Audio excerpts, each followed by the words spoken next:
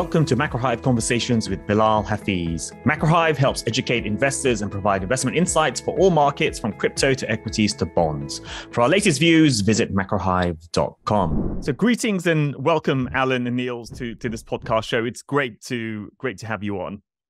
Thanks very much for inviting us. And it's always nice to have two guests at the same time so we can get sort of different perspectives on similar topics as well. But before we do that, I always like to ask my guests something about their origin stories, what they study, was it inevitable they'd end up in finance, and how they've got to where they are today. So let's start with you, Alan. What's your origin story?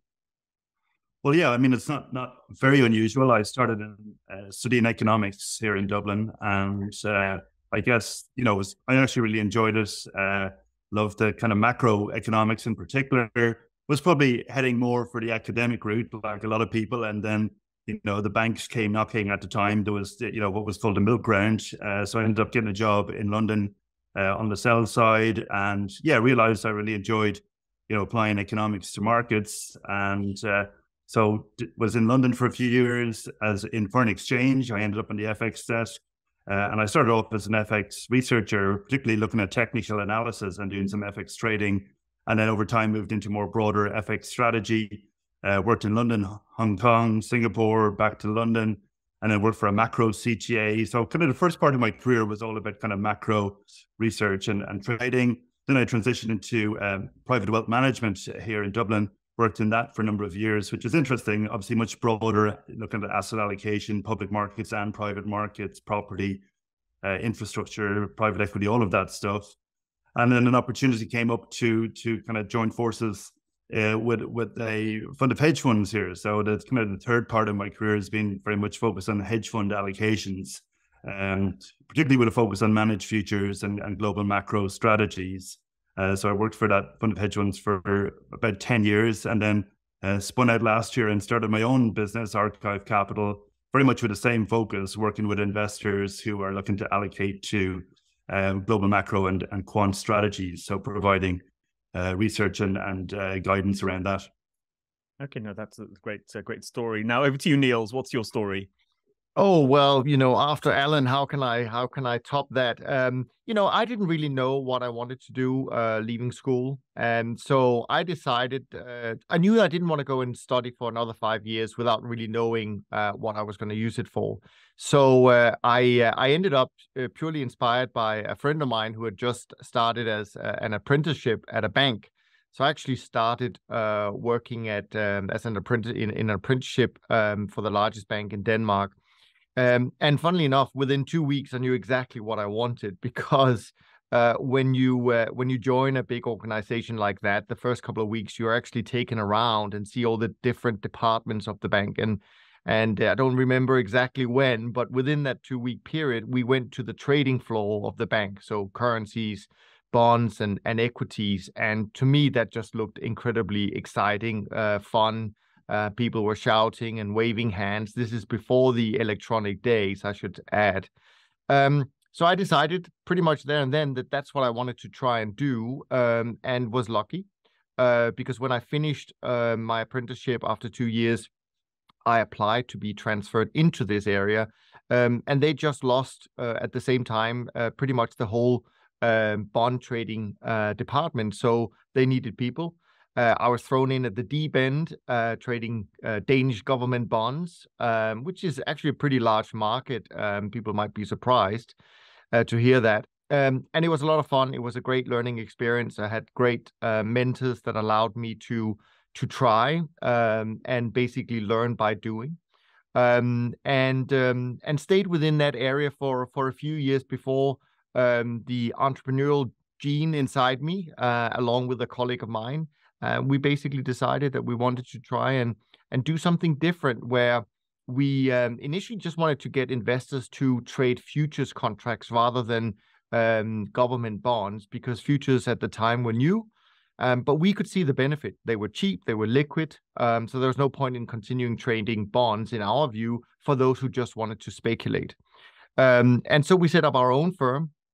That didn't go exactly as planned, because back then, this is in the 80s, Danish investors thought that if they had to move their money to London to trade futures, they would never see the money again. So we went back to our partners in London, which happened to be the largest futures broker at the time on the London International Financial Futures Exchange. And they basically said, listen, okay, maybe you can't get people to speculate in futures, but we have this little group over here. There are about 20 people, and it's something called managed futures, where you can essentially have your money managed and essentially have a track record that you could show people how they could make money from investing in futures, but letting other people do that. And for me, that was really love at first sight. I thought it made a lot of sense. I loved the idea behind the strategy. And so I've actually spent the last 30 plus years within the managed futures or trend following space. I have had the privilege of working with some of the best managers in the world. I've run my own firm. I've managed a firm in London as well. So I've tried different things, and today I've ended up working for the last 8+ years now for one of the oldest trend followers in the world, Dunne Capital Management. And there I basically look after their European and Asian relationships. And that's, it's been a great journey. It's been a great privilege to meet a lot of these people whom I find incredibly interesting at the same time. So kind of stayed in the same lane all my life, but I'm still enjoying it. So I don't have any plans of changing course, I guess. And that's great. Now, I just wanted to get some definitions out the way. You said managed futures, and you started to describe that, Niels, a bit. So can you just explain a bit more in detail what managed futures are? Just maybe sort of practically, like who holds, the positions and who has discretion, who's allowed to do what? Just how does the structure work exactly? Sure. I mean, you could say in some ways that managed futures is kind of what it says. It says, on the tin, it's people managing money using futures contracts. So I think there's a couple of key things that characterizes managed futures as an industry. One is that we trade futures predominantly. We probably did that exclusively until a few years ago, where now there's a little bit more leeway in terms of the instruments, but it used to be exchange-traded futures only. What we also find within the industry is that it's typically done through systematic strategies or rules-based strategies, I would say. And in terms of the practicalities of it, these managers, who are also known as commodity trading advisors, because that's the regulatory definition they were given back in the 70s, when there were really only commodity futures that they could trade. And the shorts CTAs, is the CTAs, exactly, which correct. we hear about. Not to be confused with Chicago transport system, but but I will say that CTAs is probably one of the most regulated industries within the sort of hedge fund world, and have been for since the mid-70s. And we never hold any assets, so to speak. We're advisors, essentially. So the money is either invested through funds or managed accounts. They sit at futures brokers or custodians in terms of the cash. So CTAs are really just people who are allowed to instigate trades on behalf of these accounts, and take care of the investment strategy, essentially. And how would managed futures differ from a hedge fund, or would you say that CTAs are a type of hedge fund? Yeah, I think officially we have to say we're part of the hedge fund universe. We're about 15% in terms of AUM, so probably around 400 billion now is invested in CTAs, and probably 4.5 trillion is in the hedge fund universe as a whole. Now, I think trend followers have had a little bit of kind of a love-hate relationship in terms of, are we part of the hedge fund universe or are we not? When trend followers or CTAs do poorly, I remember that back in the 90s, some people kind of started talking about themselves as being a hedge fund. And then hedge funds had a bad rap for a period of time, and then suddenly we're back in the trend following camp. So, we are part of the universe, but I do think we are somewhat different to all the other hedge fund strategies. Maybe because, one, we're systematic, but also because we are restricted in many ways to trade exchange-traded futures, so we don't really do cash instruments, although some managers have started doing that in more recent years, if that helps you. Yeah. And Alan, just a question, obviously futures is one way of getting exposure to the market. So futures are on exchanges. they're centrally cleared, so and there's a lot of transparency around pricing and so on. The other side is OTC, over the counter, where you have a bilateral deal with a bank often, and you worked at banks before. What's your take on sort of the debate of, should you trade OTC or should you trade futures? Yeah, obviously you have, the benefit of the exchange and the clearinghouse when you're trading futures, which so that's your counterparty risk.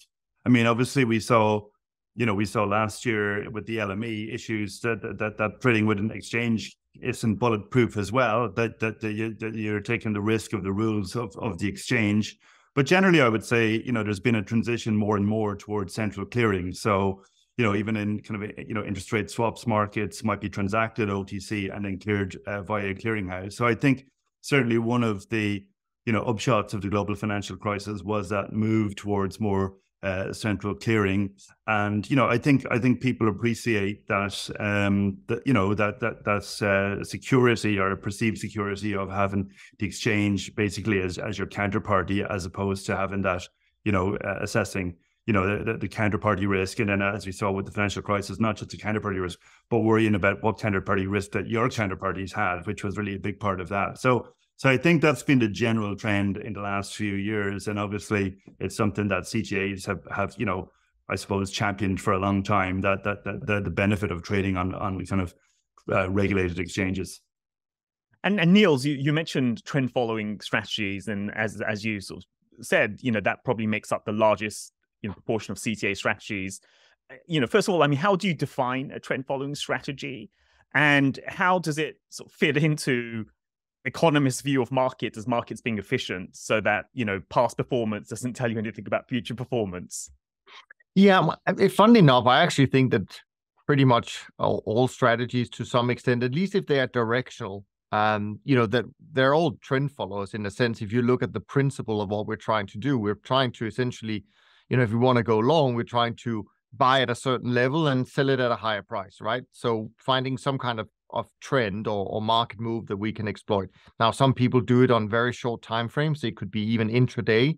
And some people like ourselves, I mean, we do it over many months. And therefore, we are kind of defined as a longer term trend follower. But I think, it's a directional strategy. And it's, my basic belief is, and this is also where we come from in terms of Dunne's philosophy, it's really that all markets trend at some point, not all the time, of course, and that all markets has the ability to trend. And those principles, I really don't think has changed through time. I mean, every time there's a new paper written that goes back, and of course you have to be careful with that, but they go back 100 years, and then there comes another paper going back 200 years.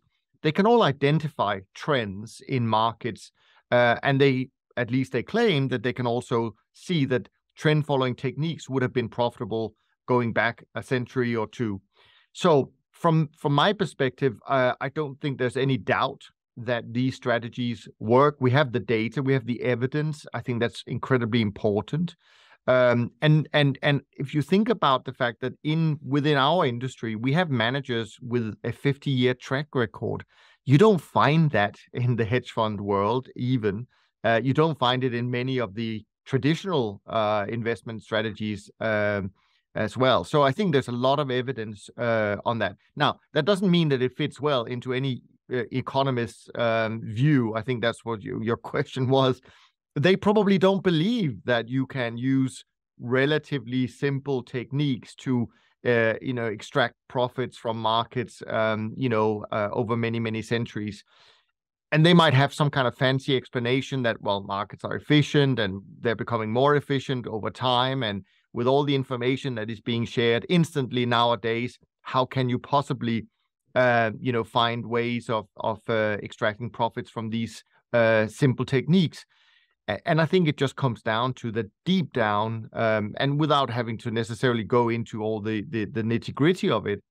But I do think that there is some human behavior element that these strategies are based on.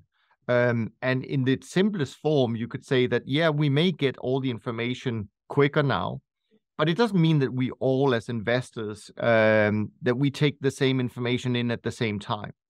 So this digest of information allows for market participants to react at different times, and I think that's really what builds up momentum, and therefore in trends that we can identify and participate in.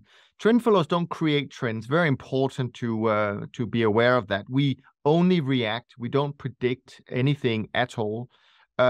So we need other people to go in the same direction for us to get excited and get involved through our algorithms.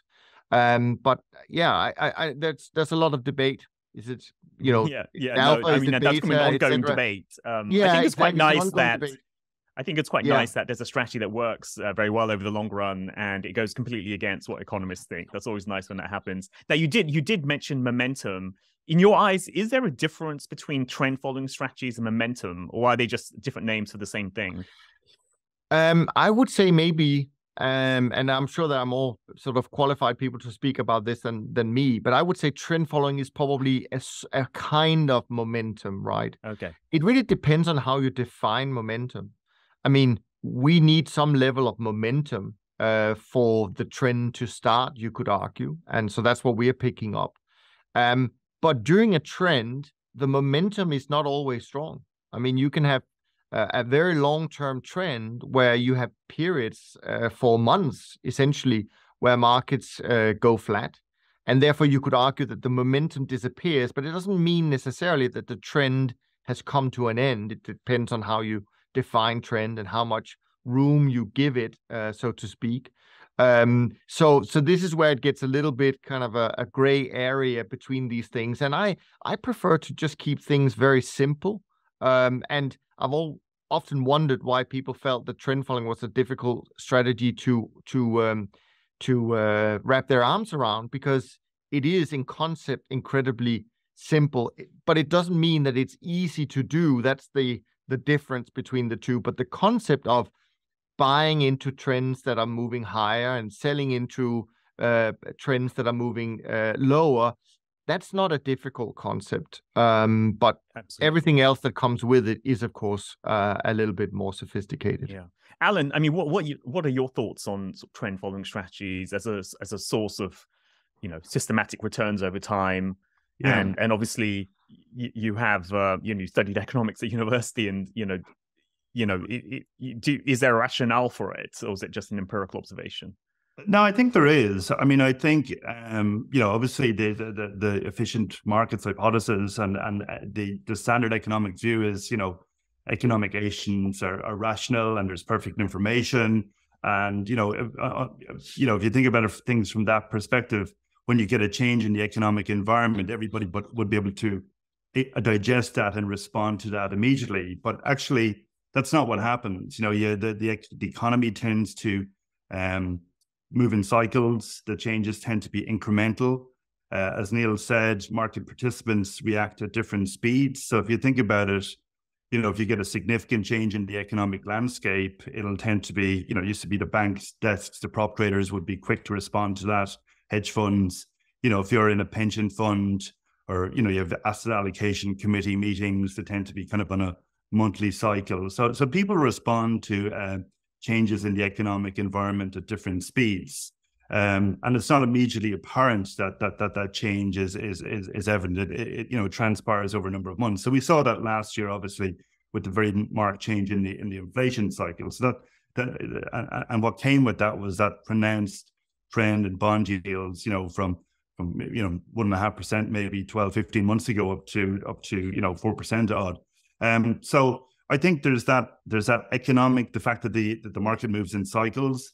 There's the behavioral element and the speed of adjustment, and then there's there's also the fact that that economists might believe that the market can tend towards equilibrium, but in reality, what you get is you have dislocations in markets, and you have tipping points where certain triggers are reached, and because of certain liquidity events or market positioning, you get these what we would call outlier moves in markets. So it's Another perspective, we had William White, an economist, on the Top Traders Unplugged podcast recently, and his core belief, which I think is very much gives an economic rationale to why a lot of these strategies work, is that not that the economy is a self-equilibrium mechanism, but it's a complex adaptive system with human participants who make errors. And what you get with that is these periodic breakdowns in the system. We saw that with the gilt crisis, a market where, when certain levels were breached, pension funds went from being basically buyers to sellers of gilt. So you see this periodically in markets. Markets are stable, but by virtue of markets being stable, it encourages people to take risk. And then it's the classic kind of Minsky moment where you have the too much risk and too much leverage in the system is basically the seeds for the next dislocation in market. So as Neil said, markets will trend over time, but not all the time. You'll go through periods of stability and then periods of instability and periods of trendiness in markets. So I think it's what you get then is that it's what you can extract from trend following is a risk premium. It's an alternative risk premium. And the source of that risk premium is really the structure of the markets, the structure of the economy, and I would say the behavioral, the behavior of the market participants, and that return stream. The attractive thing about it tends to be uncorrelated with traditional risk premia. So from a portfolio perspective, can be very valuable. Yeah. And if we just go into more of the details of trend following strategies, Niels. A conventional one is moving averages. So people often look at, say, the S&P 500. They look at the 200-day moving average. If the S&P 500 goes above the 200-day moving average, then you get a buy signal. So the trend is in place. Or if it moves below, then a downtrend's in place. So some kind of combination of moving averages is often used by people in a trend following strategy. So maybe let's start with that. Your view on say moving averages as a tool to capture trend, and then how what are other more sophisticated ways of trying to get signals? Sure, absolutely.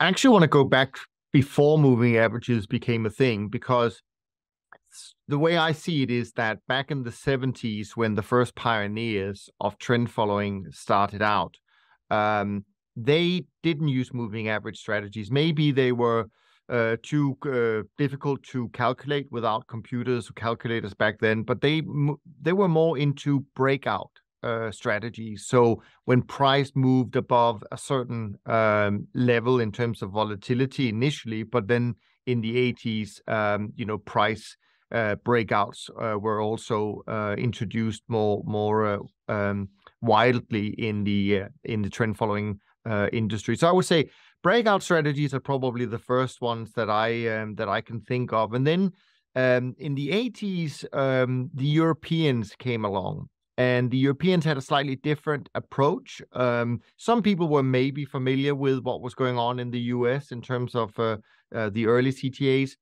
but some of the European firms for sure use different techniques. And I would say moving averages for sure would be one of them.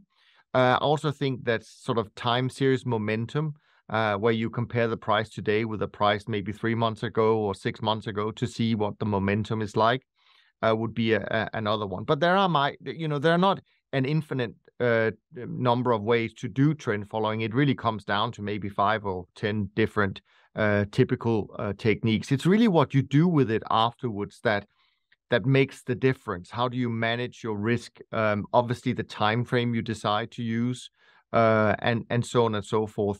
So it's not that I have a strong view on one being better than the other. I'm not so sure. I think for me, looking at a lot of our colleagues in the industry, I think whether you use moving averages or whether you use breakouts or time series momentum, I think often these techniques will identify the beginning of a trend more or less at the same time. So I don't think that's really where the magic lies within what we do. You could even just look at a chart and kind of see visually where the breakout occurs and where most likely you would say the trend began. I think it's more to do with how we manage risk. So the risk we take on inception of the trade, the risk we how we manage that trade, frankly. Do we just stay with it in terms of the risk level, or do we have dynamic risk sizing during the life of a trade? And I think also the exit. I mean, when do different systems identify that the trend may be coming to an end? Because of course, the entry is important, because if you don't get in, you're going to miss all of it. But the exit is important in the sense that it defines how much of the trend you capture. So if you have systems that end up giving back too much of the profit, that's obviously not as good as systems that might be better at identifying not necessarily the turning point, but soon after, when the trend might have come to an end. So I would say the difference between trend followers is not really so much whether they use one type of model or another. It's more what happens, inside the structure, and of course also what kind of markets do they trade. This can have a huge impact on performance, because as Alan also referred to, I mean, not all markets trend at the same time. So you may feel you're in a diversified portfolio, but you may have missed a few markets, excuse me, that had a good trend, and therefore your performance will look different. Yeah. And Alan, what's your take on that? Do you think there are certain markets that trend more or more amenable to trend following strategies than others? I mean, I think in the major markets, not really. I mean, the one exception you might say is, you would say, more speculative markets, where human behavior is really driving returns. So from that perspective, something like crypto, you might say, might lend itself particularly well to trend following. And obviously, we some managers have started to trade those markets in the futures, but margin requirements tend to be very high. So it's not, I would say, fairly small risk levels. But I think the important point is that the markets will trend over time, but not all the time. So you have to be diversified. And when you speak to managers, they'll always highlight that point, and that there may be one market. It could be the yen. If you went back, if you were to look at the trend following performance in the dollar yen in isolation, it's probably pretty poor for a number of years. And then last year it would have been a totally outsized performer. And I'm sure there are markets, crude oil traded in a range, say, between, say, 2011, 2014, markets up and down in a range. There was a sense of equilibrium in that market. And then you get a big breakout to the downside and a strong trend. So I think it's a case that it's very hard to predict when individual markets will trend. And, if you were applying trend following on just one market, it's a fairly small risk premium you're extracting. The return from trend following on one market would be fairly meager. A lot of the return comes from the diversification you get from applying it to a number of markets. Now, CTAs differ in terms of the number that they trade, number of markets. I would say the typical is about 50 to 80 markets, but there are some maybe less, and there are some managers trading 300 or 400 markets. But the idea is that it's the more unique trends that you can participate in, then obviously that will generate a more robust profile. It also allows you to lever up your portfolio a little bit more. So a lot of the returns come from applying the same system mechanically across a number of markets, and that's how it builds up to be a very attractive return profile in aggregate. And Niels, I was just going to add one other example. I think actually Alan's example was great, but some that is maybe one that is even more extreme is what we saw last year in short-term interest rates. Because as most people, I'm sure, watching this show, short-term interest rates has been basically pegged at a zero or minus something for quite a long time. So there you could say there are absolutely no trends for us to extract. But then suddenly, once the central banks, or I would say once the markets sort of sniffed out that central banks would have to raise rates, then these prices start to move and created some exceptional opportunities for trend followers. And I would say that probably that's where most of the money was made last year, even though there could have been maybe almost a decade of zero performance, more or less, in that sector. So this is exactly to Alan's point, the diversification of the portfolio and not having any expectations, not trying to predict when it's going to happen and by how much. That investment process is really the strength of what we bring to a multi-asset portfolio. So when we talk about diversification within what we do in terms of time frames and markets we trade, we actually bring diversification of not only the markets we trade and the fact that we can be long and short, but the whole investment process is very different to what you will find in a typical portfolio. And I think that's incredibly powerful.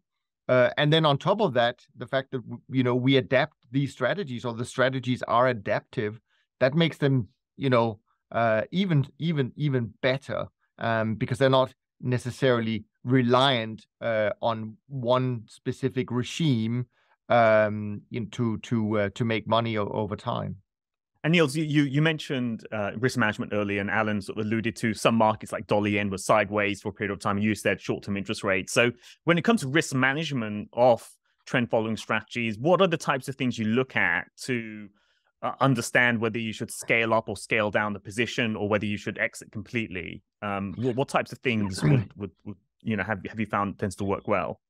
Sure, I would say first and foremost, I would say what underpins trend followers, and I'm sure this might be true for other strategies, is the fact that we are risk managers first and foremost, because we don't control what markets will do. So we have no control over the potential profit that we might extract from markets. So what we can influence and what we do try to manage very strictly is the risk, as you allude to, Bilal. And it really starts from the foundation. I mean, what's interesting about trend following strategies is that it embeds the whole risk management side as well.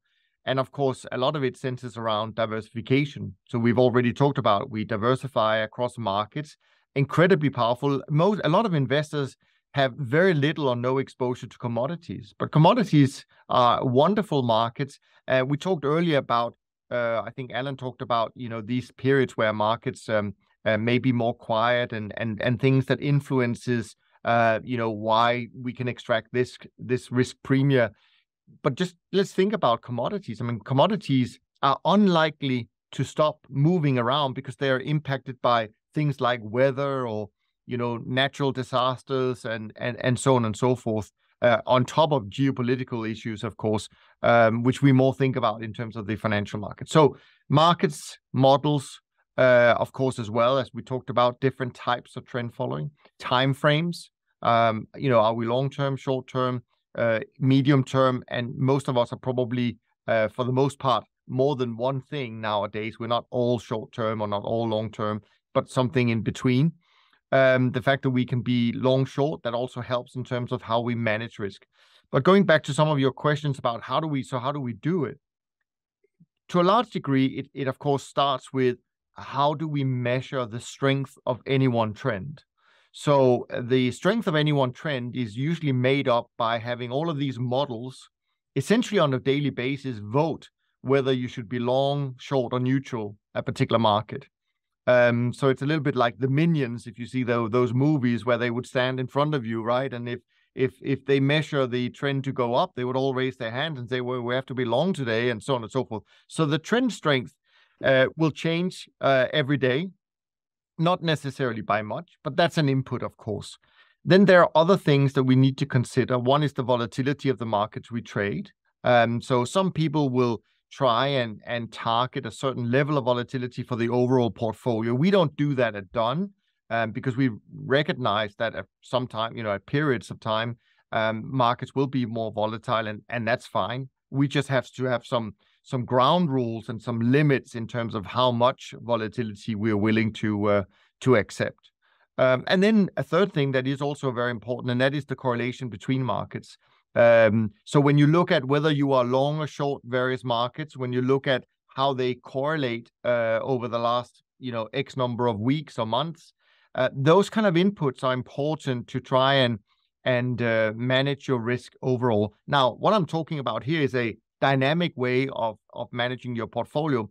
You could say that the industry started out with a much simpler way of doing it, which is still very relevant, I would say. And that is just by sizing your position at the point of entry. So you would have heard many trend followers talk about the fact that if they get a signal, they will take maybe 0.25% risk in that signal, and they will keep that risk static until the exit. It doesn't mean that the risk itself is static, because of course, if you start by making money, there's a larger price correction before your stop might get hit. But from the point of entry, you could say you have limited your risk to whatever you accept as your stop loss. And so those techniques where you essentially manage your risk just by moving those stops along the way, perfectly valid. There's nothing wrong with it. Although I will say that I think many of the larger managers today do recognize that volatility in itself does hold some level of information. And that information should be used in your day-to-day management of the portfolio. But there are really two ways you could do that, and they're both valid and both profitable still.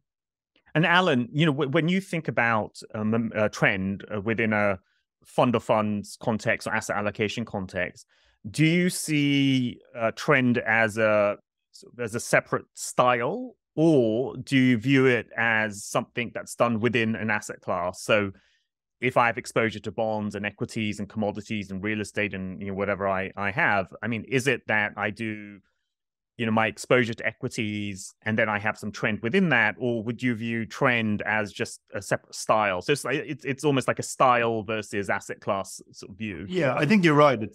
That's exactly it. I mean, you have asset classes, and the way I would think about it is you have asset classes and then you have investment strategies, and trend following is an investment strategy. I mean, you have other investment strategies like carry could be another investment strategy. I guess what you typically have is people will have, beta exposure to certain asset classes. They will, so think about the 60-40 portfolio. You just have your long bonds and your long equities. Then on top of that, you can overlay a trend following strategy, or you can allocate some money to a trend following strategy. So what have you got now in your portfolio? You have beta exposure, long only exposure to bonds and equities, plus you have long short exposure to bonds, equities, commodities, and currencies. So it's very much a complement. Sometimes people call it an asset class. I think strictly speaking, that's not correct. It's an investment strategy, and because you're obviously using those asset classes as the building blocks. You obviously, in the same vein, hedge funds are various, discretionary macro is an investment strategy, and they use the asset classes too. So they're very much complements to asset classes. As I said earlier, with respect to trend following, you could say it's an alternative risk premium, whereas with traditional assets, you get the equity risk premium, or you're picking up duration, and you're picking up credit risk premium if you move into the credit markets. So it's slightly different, but that's the way I think about it, as asset classes plus investment strategies. And obviously, from a portfolio perspective, what's interesting about it is, if you look historically, obviously they tend to be uncorrelated, and the reason why trend following tends to be uncorrelated, say with equities, and tends to be fairly lowly correlated with bonds as well, it makes sense, because if you're running a trend following portfolio, you're trading lots of different markets. You're trading maybe 100 different markets, and you can be long or short in each of those markets. So you wouldn't expect it to be correlated with something that's long only. And at times, if you go back to, say, 2017, you had a very strong trend up in global equities. And obviously, trend followers participated in that and tended to be long across global equity markets and across other markets that were correlated to equities. And at the time, people would say, oh, is trend following becoming less of a diversifier now because it's tended to be positively correlated with equities? But of course, that's not the case, because you will have these cycles where it will behave similar to equities in some markets. Historically, it's had a positive correlation in major bull markets, but it's had a negative correlation in major bear markets. And over the long term, it's been uncorrelated. But I think the important point is you have a strong reason for believing it should be uncorrelated, because it's long and short and trading across many different markets. Just adding to that, Bilal, I actually remember a conversation that Alan had on the podcast with the state pension plan of Hawaii. And the CIO was basically saying there that she was kind of tired of having to put all these strategies in different buckets and having to define them as one thing or the other. So they had just stopped doing that and was maybe looking at it from a much more kind of practical viewpoint in terms of what the strategy did for them in the portfolio. And in terms of, the performance of trend following strategies, up until recently, since the global financial crisis, performance hasn't been so good. And many people have started to say, okay, maybe, the rise of electronic trading or the environment is such that it no longer works. I mean, Niels, what do you make of that? The phase of underperformance we've had. Yeah, no, I think all strategies, all markets for that matter, will go through periods where they're not necessarily quote unquote performing. We've seen that many times in the equity space. And we've seen that in the trend following space as well. The period between 2015 and 2019 or 20 in particular, there weren't a lot of trends. And so performance was pretty flat for the indices. Some managers still found ways to extract some profits. But I would say to that we went through a period of time where there were no inflation. So central banks didn't have to worry about inflation. And it allowed them to really hold the economies quite synchronized in terms of monetary policy. And so you didn't really have business cycles that were different. They were kind of very much in sync. And on top of that, they didn't have many big crises during those 5 years to deal with. And of course, we know that interest rates, they had kind of parked them at 0 or below. And I think that environment, first of all, created fewer opportunities in terms of number of markets that were trending. But I also think that the trends that did occur were shorter than what we have normally seen.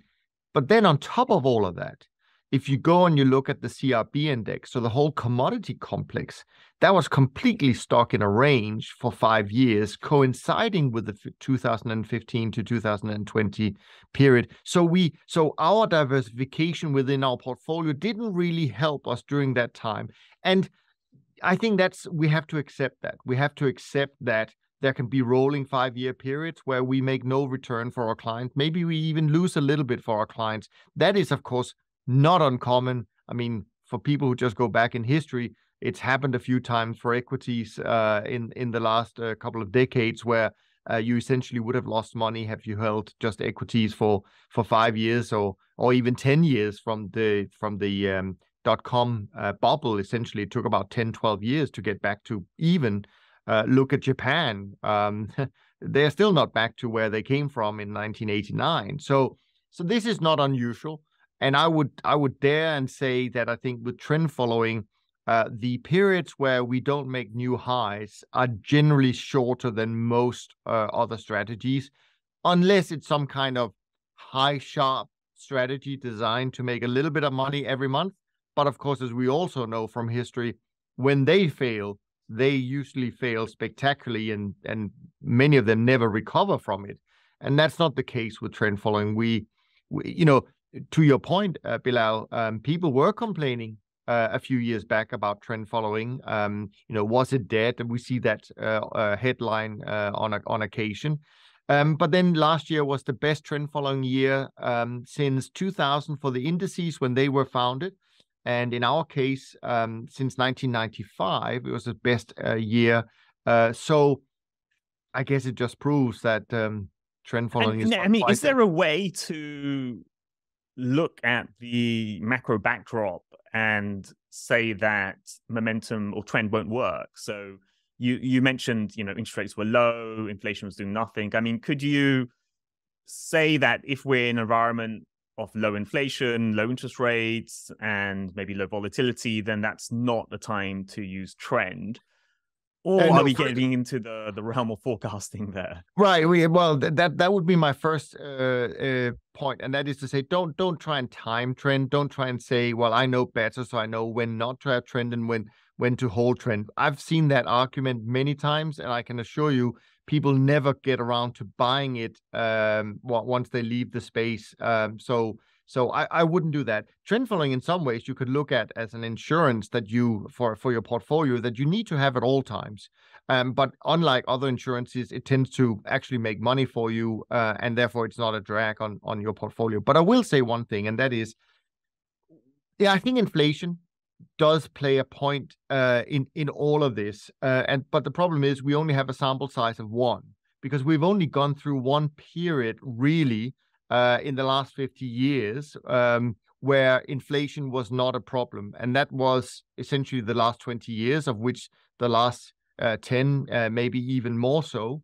And that's where we saw that during that 1 5-year period, there were no returns from trend followers. But I don't think we can conclude that is the strongest correlation, meaning inflation and trend following returns. But personally, I think it is worth noticing because I think with inflation, central banks essentially lose control. And that actually is important when you're looking for trends. You want markets to move freely. You want them to be divergent. You don't want them to be controlled by some kind of policy, essentially, at least not all of them. And I think we saw that play out for a period of time in the last decade, but it's only a sample size of one. And going forward, you could argue that the inflation cycle and the interest rate cycle have changed, and maybe we're going now for 40 years of higher interest rates and so on and so forth, if we believe in history. And therefore, you could argue that trend following might have some really good prospects going forward. And Alan, you look at the lots of different funds, with different styles, different approaches. In your eyes and your experience, you've been around for a while now in markets. I mean, what ingredients do you look for in a good manager? Yeah, I mean, it's I would think about it in two different ways. First, the selection of managers, you're really rife with facing a lot of behavioral biases when you delve into this area, because there's often narratives around why people are doing well and not, and managers like to promote narratives. When they start doing well, the narrative is always, well, we've invested in a new system and we've figured things out. And then when they do badly, well, we're going to work on that. People are always subject to recency bias. If somebody is doing well this year, people kind of tend to assume that they've changed and that performance is going to continue. And you have other biases, representativeness bias. It's like, rather than figuring out, is this really a good risk manager? Does this manager look like a successful manager? And, a classic simple example of all of this would be LTCM. Remember, this was the hedge fund with, Nobel laureates packed full of PhDs, the smartest guys in the room. So you would have said if anybody could have figured out markets and extracted alpha, these guys could. And then if you looked at their performance, it was like, a straight line up, very consistent, until it wasn't. So why was that? There was something they missed. There was an inherent flaw in the investment thesis. And they probably weren't good risk managers, and they weren't market savvy enough. So I think when you're looking at systematic strategies, you have to be careful of just looking at the numbers. You do have to look at the people. The strategies are systematic, but ultimately there are lots of discretionary decisions to be made along the way. As Niels said, you have to decide which markets to trade. There's discretionary decisions around, how fast, how slow. There's always questions around how you're going to manage risk, at what level of volatility you're going to run. So there's a lot of discretionary even within systematic strategy. So I think when I'm looking at managers, I'm looking at the quality of the people, looking at the quality of the process. And then it's are these people market savvy? Are they experienced in managing risk through multiple cycles? Or, less experienced managers, you often find with newer managers who'll come in and they'll have a strategy and they won't have realistic expectations. So if a manager comes to us saying, we we think this strategy is going to run at, say, 15% volatility. And historically, in our back test, the max drawdown is 10%. Well, you're thinking, well, that's not realistic based on everything we've seen in these similar strategies in the past and in the market. So that would cause you to question, how realistic is this manager? So I think it's a matter of looking at the quality of the people in the process. Have they got to trading and market experience, and are they realistic enough? And for any strategy, a manager should be able to tell you, what is the source of return that they're extracting from the market? Why has it existed historically? And why is it likely to continue to exist going forward? And also, in what kind of market environments will the strategy not work so well? And what's the reasonable expectation for drawdown? And if a manager can't do all of that, then I would be very cautious about investing. And probably that's the case, but particularly for systematic strategies, but really across all managers. And Niels, I know you don't like making forecasts, given the approach you have, but for 2023, what's your view on how well you think trend following will do? And are there any particular markets where you think trend will do particularly well? Well, I mean, of course, I don't know how well or how badly specifically trend following will do, but since your show is about the macro picture, I actually think that the macro for 2023 is very, very interesting. And to me, it really comes back to inflation, as we talked about before. So my own thesis, and it has been so for the last couple of years, is really that we've entered a world of deglobalization.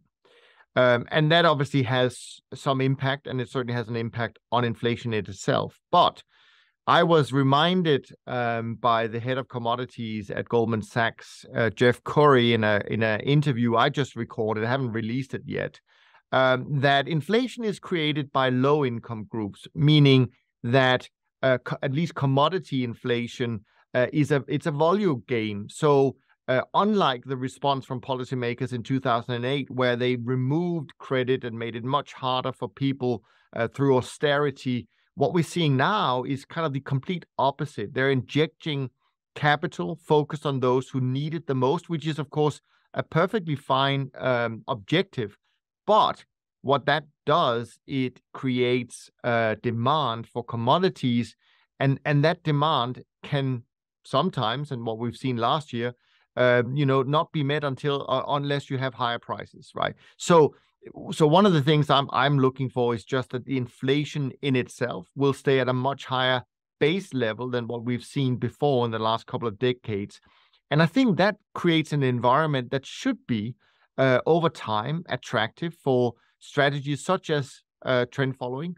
And the other thing that's worth noting about inflation and what it does for investors in general, if you go back more than 100 years and you look at the correlation between equities and bonds, what you see is that actually when inflation goes typically above 3% or so on a year-on-year basis, the correlation is more often than not positive between these two asset classes, just like we saw in 2022. And so investors will actually have much less natural protection if they only own stocks and bonds. That's why we had the worst 60-40 performance in 85 years last year.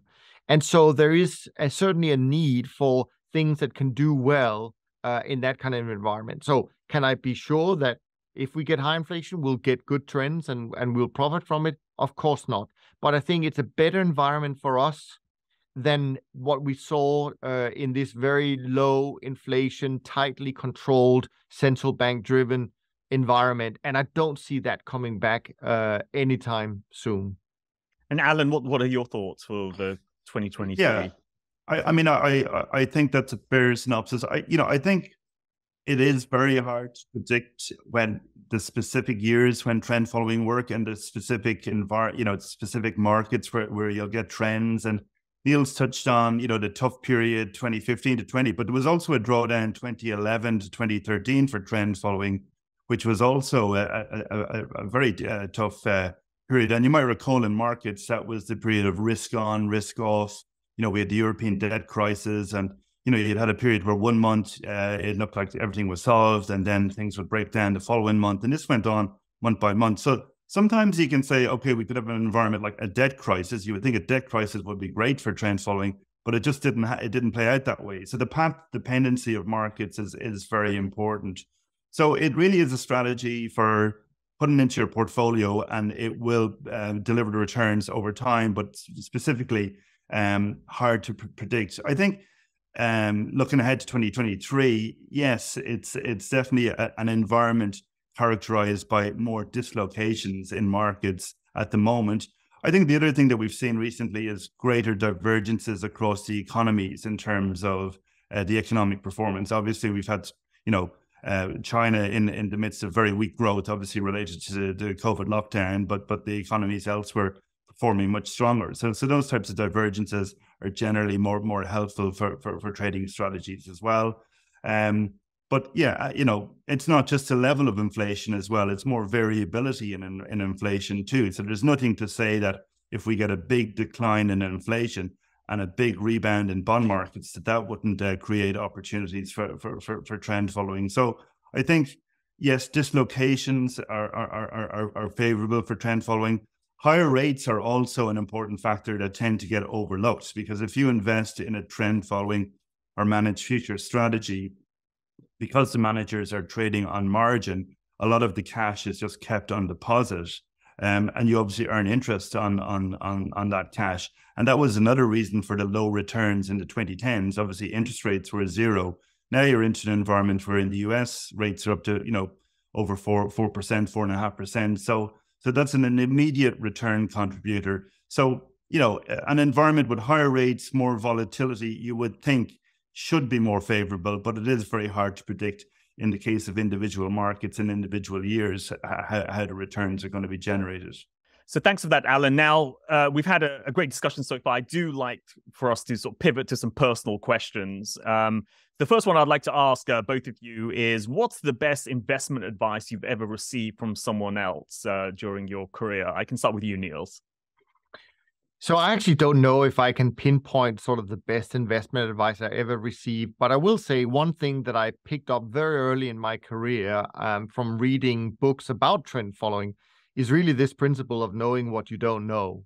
And I think that's pretty fundamental, meaning that, as investors, we really should be cautious about what we think we know and what we know we don't know. And essentially it goes towards this thing about how you manage risk and how you want to be around to, for the next day, so to speak. So it all ties together with diversification, portfolio construction, et cetera, et cetera. And I think sometimes some of these concepts are talked about a lot, but they're probably still undervalued. But I would say that's kind of something I took away from my early part of the career. And Alan? Yeah, I mean, more of a process thing, but one thing that was kind of instilled into me during my career is the importance of kind of setting out your investment thesis and kind of in writing for major allocations. And the benefit of that is twofold. Both when things go well, there's normally a tendency to say, I knew that was going to happen. Why didn't I put on more risk on that trade or in that investment? We kind of had a strong view in that. And you forget about those little niggly doubts that you had at that point of investment or allocation. So it's really good to have that discipline of kind of writing down the case at the outset and the risks and the things that you're concerned about, so that, when it does work out, it's a good reminder that things maybe weren't as straightforward. And then kind of related to that as well is, a second kind of area is the importance of not reacting sometimes, particularly in periods, particularly from the perspective of a manager allocation. Very often, you make an allocation, the manager immediately goes into drawdown, and there's a sense of, oh, this is disappointing. Should we remove them? But, you have to have set out what's the range of potential outcomes. Is what we're seeing outside of expectations? Is it outside of expectations in a statistical sense? If not, why are you removing the manager? And is there something that has changed? And if not, then you don't really have a valid reason for changing your mind in that case. So they would be the two important pieces of advice I've picked up over the years. And here's another question, and this is more for my own benefit more than anything else. I mean, how do you deal with phases of underperformance? You know, when your decisions aren't working, your trading's not working. Psychologically, those times are very, very difficult. At least I find that to be very difficult. What do you do to survive those phases without going crazy? Niels, perhaps you can go first. Well, I mean, I think first and foremost, I think that you're right that it does play a role, and I think a lot of people will sort of psychologically be affected by performance. So I think the first thing that helps in my world is the fact that we don't use emotions of any kind in our investment process because of its being rules based. So that part of it should not affect how we invest. But I think the beauty of these strategies are twofold.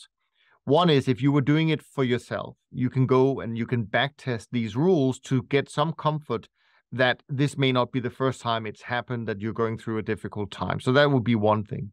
But with people who invest with managers, and this is why I actually think it is very meaningful to invest with managers who have a very long track record and, as Alan said, has gone through difficult times, because it also tells you how they reacted through these difficult times. But if you are investing with a manager with a long track record of 3, 4, 5 decades, you can go back and look at these periods before, and I think it should give people comfort that drawdowns is part of the investment journey. At least in trend following it is. I would imagine that for most investment strategies, that's the case.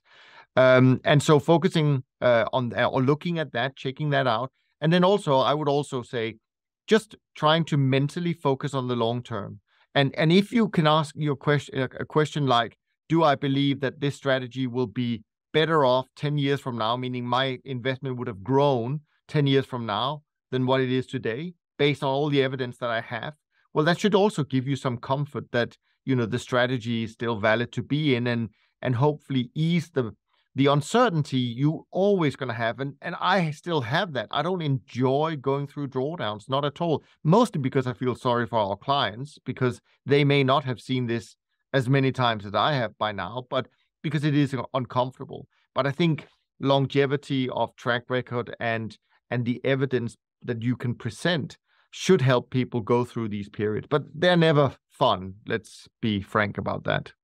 And Alan? Yeah, I think all of that's true, and it's about reminding yourself of why you have a particular asset or strategy in your portfolio, because all of these things, everything will go through a period of strong performance and underperformance. The timing is often somewhat random, and I think people struggle with the randomness of investment returns, and you have to remind yourself of that just because something is underperforming, you have to run the numbers, but you can have a 1 sharp, but you can still expect, so many quarters or years of negative performance. So variability in returns and randomness is part of the game, and you have to be willing to sit with the volatility at times. And then it's about, trying to build robust portfolios, and then having bits in the portfolio that are working. And for those that are not, reminding yourself that they're there for a reason, that there will be a point in the future where the environment is more favorable for those. So I think it's all about reminding yourself about the long term and about the role of each of the components within a portfolio context. And we have, amongst our audience, we have many youngsters as well, and many of whom are leaving university either this year or have left university and are entering the jobs market. And we have friends with kids at that stage as well. What advice would you give to such people about their careers? Maybe I'll start with you, Alan, on this one. Yeah, I mean, possibly reflecting my own journey. I've obviously everything I've done has been in the realm of financial markets, but I've done a number of different things. From being a kind of technical analyst, macro strategist, trader, allocator, asset allocation, and I've definitely found that everything I've done has been valuable when I moved into the next phase, even if it was slightly different. And what I'm doing now, you use all of those experiences that you've built along the way. So I would say definitely try different things. Don't be afraid to move from one area to another. Sometimes it's hard to make those jumps, but I think you can build out a more, robust experience. I mean, outside of that, it's the obvious stuff of getting involved. It's not if you want to be successful in the markets and investing, I think it has to be something that's just not just a 9-to-5 job. If you've got to read around it, get involved, go to webinars, talks, seek out people who are doing interesting things, and read as much as you can, whether it's books, articles, all of that. So I think it's a matter of just devoting yourself to it as much as possible and trying as many things until you find the thing that's the best fit with you personally. Niels? Yeah, so I have two answers to that question. One, I would say, is what I've told my own kids, which are also at university now, or at least one of them is, the other one is starting. And I've always said to them that they should learn to write.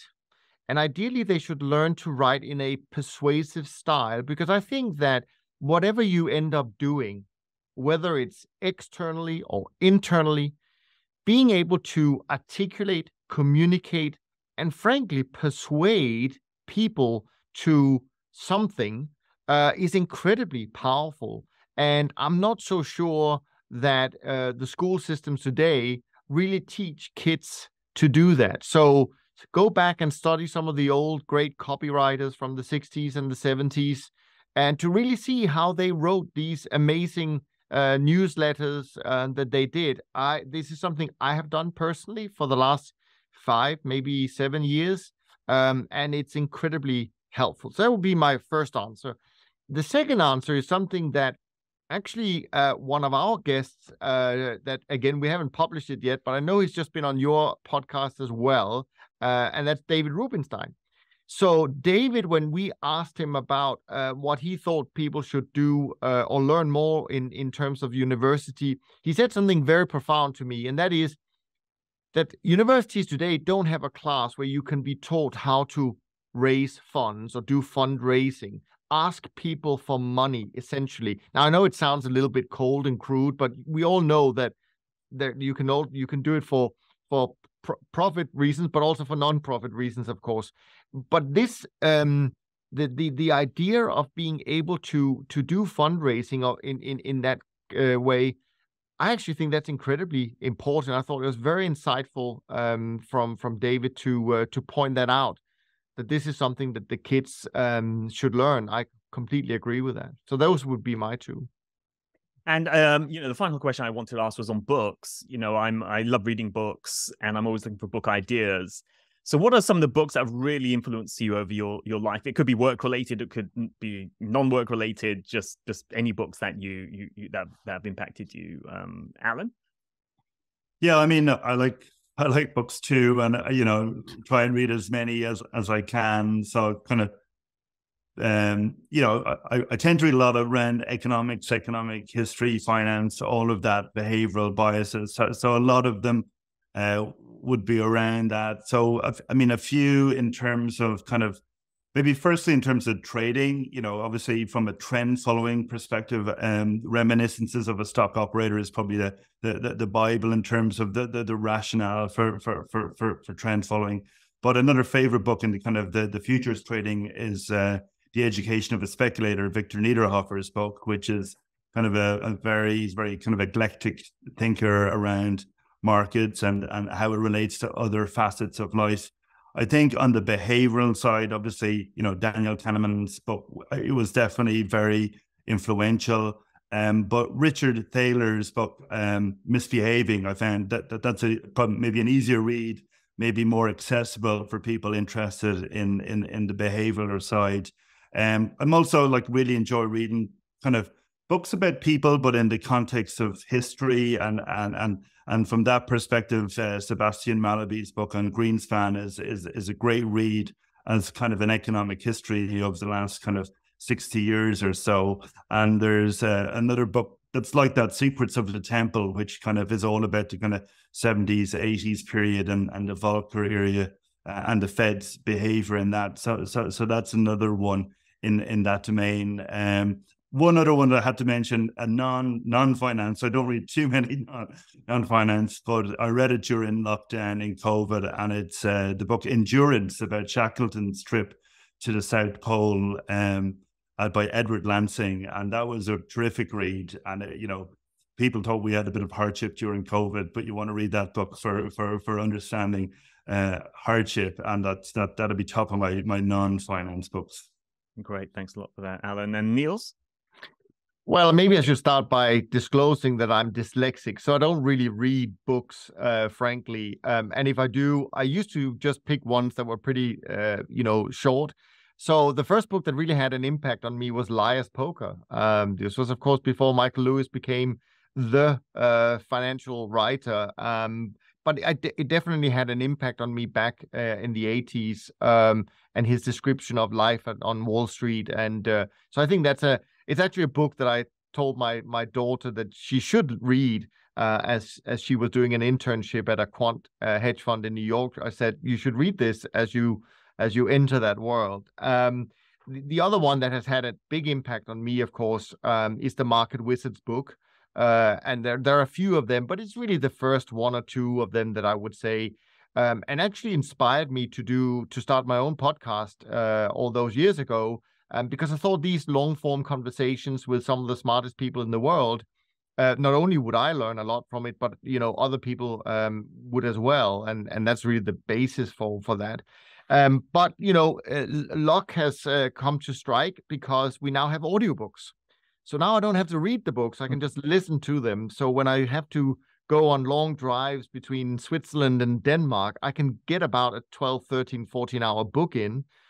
So I have listened to quite a few books on different topics. I couldn't say which one was more influential than the other, but there are some great books out there. I would say William Green's book, Richer, Wiser, Happier, again, on the investment theme. And then if Alan has a book on tough people that he mentioned, then I maybe should also mention a book in that category. And that was the most recent book I listened to, and that was David Goggins, the ex-Navy SEAL, and his book, You Can't Hurt Me, I think it's called.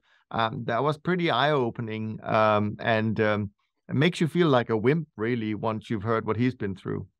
Yeah, I think I follow him on Instagram, and he definitely puts me to shame as I sitting there eating popcorn, watching TV.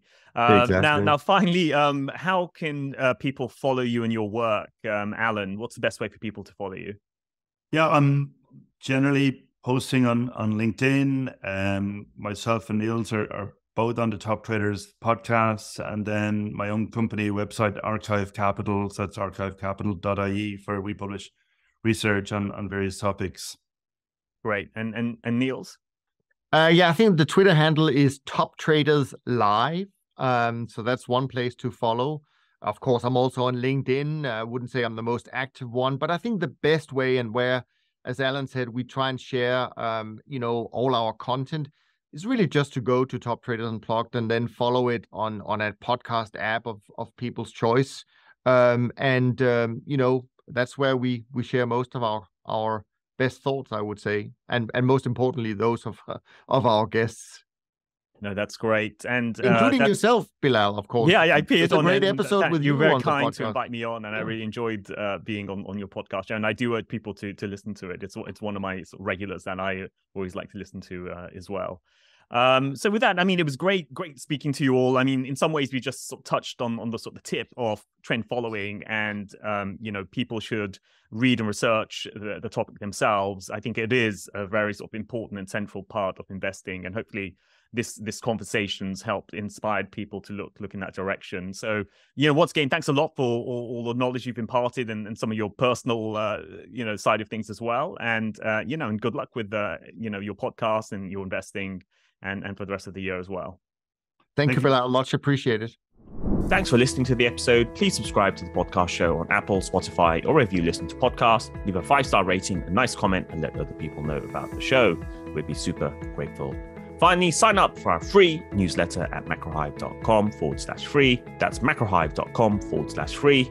We'll be back soon, so tune in then.